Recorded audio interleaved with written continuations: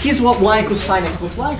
I'm going to draw 2 cycles. There you go. That's good enough for me. Okay.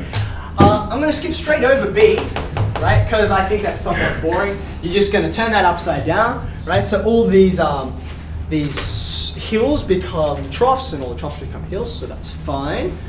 What about this one? What's going to happen?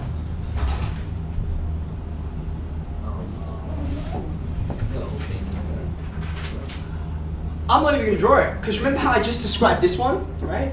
Hey, what kind of function is sine? It's not just any function.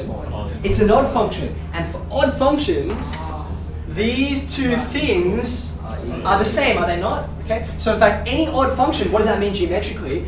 If you flip an odd function upside down, that's the same as taking the odd function and flipping it left to right.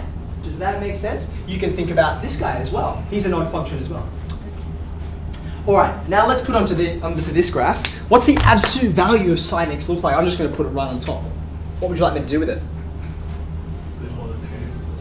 Yeah, all these negative parts, they're going to flip up, aren't they? So you're going to get this guy. This is the same, but then this comes up like that, right? So what I've just drawn is y is the absolute value of sine x. Okay, now it starts to get a little more interesting, right? Let's have a look at the next one. When you apply an absolute value just to the x, so this guy, what's it going to look like? Think about what happened when we did this with our parabola over there. Okay, first thing we can notice is that just like over here, right?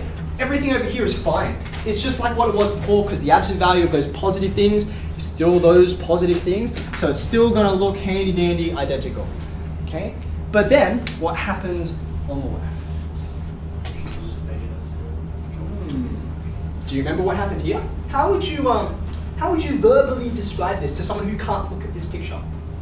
If I already had the right-hand side, then this is just, yeah, it's a reflection across the y-axis, right? So this is just going to give us a reflection across the y-axis. There we go. Oh, yeah.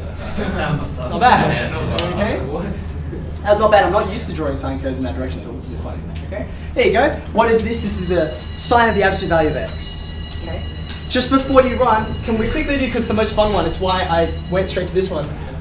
The absolute value of y equals sine x. This is going to be fun. All right, quickly, let's just draw it from negative 2 pi to 2 pi. I want to call your mind back to this. Remember when I asked you this? And what did it mean? Put a negative there, what happens to it? Doesn't exist, right? So look at all these negative bits, right? Those parts of the graph, they're going to be useless to me, okay? However, all the positive bits, here's a positive bit, and here's another positive bit, they're okay. Yeah, they're okay. But that's only 1/2, right? Do you remember what happened when we did it here? You're going to get a reflection.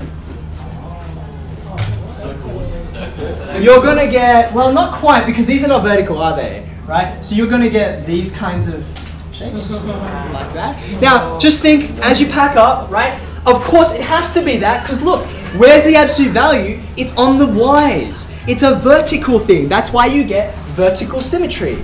Does that make sense? And this, you get horizontal symmetry because the absolute value is on the x. Does it make sense? Okay.